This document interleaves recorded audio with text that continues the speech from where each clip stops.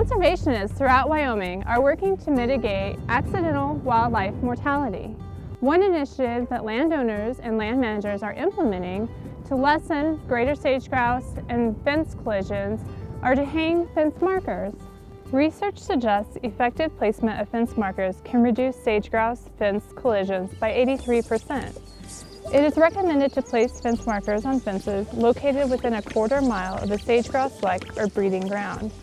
The basic materials you will need to make fence markers are vinyl undersill trim strips, miter saw, tin snips, scissors, safety glasses, dust mask, and gloves. In general, 3-inch markers will fit most barbed wire fences. It is recommended the space between barbs is measured prior to cutting.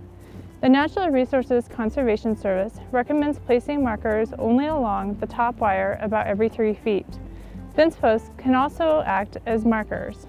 Fence markers can allow other wildlife, such as pronghorn, mule deer, and elk, safely navigate fences. For more information, contact your local NRCS office. From the University of Wyoming Extension, I'm Wendy Kelly, exploring the nature of Wyoming.